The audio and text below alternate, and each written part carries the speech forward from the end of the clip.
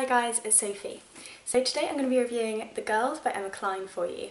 This book was kindly sent to me for review by Penguin Random House, and it doesn't come out until the 16th of June 2016, but I just wanted to review it now while it's fresh in my mind. The main character of The Girls is a girl called Evie, who is a pretty normal sort of girl growing up in the late 60s. She has sort of some family issues, her parents are going through hard times, but really she's quite normal. She has quite a close friend called Connie who she sort of hangs out with, and they just chat about nothing and do sort of friendly things together. Overall her life really isn't that interesting. Right at the very beginning of the book, she meets in the park this girl called Suzanne, who she sees as sort of this essential other. She finds her really intriguing. She's wearing an odd sort of dress and seems almost feral in her appearance and is completely drawn to her. As the book progresses, she becomes a little bit obsessed with Suzanne and eventually falls in with her and her crowd. And it turns out that they're not quite just ordinary girls, they are actually something different. So if you don't want any more spoilers, then that's probably enough of a summary without giving anything away. If you want to know a bit more, then just stick around.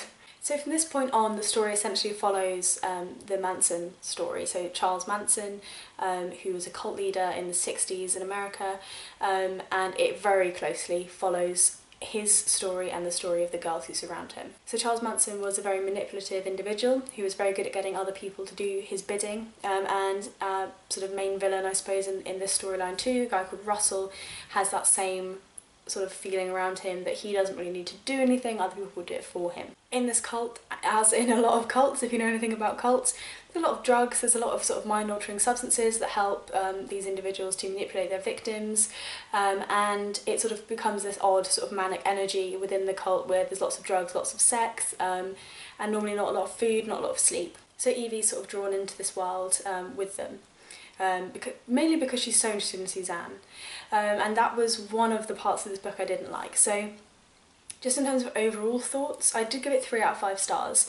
I had expected to give it 4 because I'm really interested in the subject matter, I know a fair bit about it, but I think that probably let me down actually, and I probably would have enjoyed it more had I known less about the case itself. So in reality, Charles Manson was quite visibly sort of mentally odd. If you ever watch any videos of him that are all available on YouTube, you can see he has some very odd effects. He speaks in a very strange manner, and can go from sort of cackling to these odd philosophical statements very quickly. A very odd energy about him.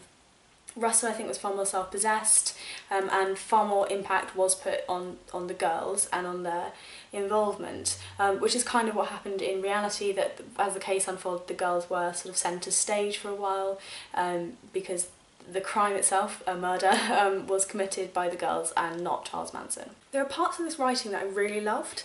There were parts of it that were so relatable, like really, really relatable, and you know when you have that sort of moment where you're reading where you think, that exactly that, I had that. And I think in terms of a teenage girl's experience of an event, I thought that was really well done. For me, it was the fact that it was such a twist between the factual and the fiction. So I think they actually directly quoted Manson a few times and what Russell was saying, but he wasn't acting in a way that was sort of all that consistent with how Charles Manson acted in real life. And I think personally for me that meant it did feel a little bit off. It felt very much as though she was pulling from the story, heavily in some places where it suited and then easing off when it didn't. And I didn't really like that so much, although if I'd read it on its own and I took it just as a work of fiction and ignored the fact it ever happened in real life, then it was really well done and the story makes sense internally. So props for that, because it can be hard sort of adapting a real life story and making it all that interesting. I did enjoy the relationship Evie had with her mother though. I think that was very well done. I think that was probably the relationship that I thought was probably the most realistic in the novel. The way her mother's attention was sort of being pulled away by a new man who was in her life, and she had that very sort of teenage response of not thinking, you know, it's just mum's out on dates, of thinking like, oh no, you know, I'm all alone. And I thought that was really relatable and really well done, and that isn't something that I'm aware it sort of had played into the real story. So I think I enjoyed the entirely fictional elements far more than I did the bits that were based on the true story. But I would say if you're someone who doesn't know all that much about the true story, you're probably really going to enjoy this book, and I think the majority of the population knows less about it than I would.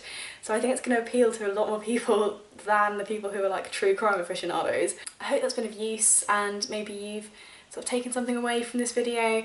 Let me know in the comments down below whether you are interested or put off by the girls thus far. Thank you all ever so much for watching, and I will see you again soon in my next video. Bye bye.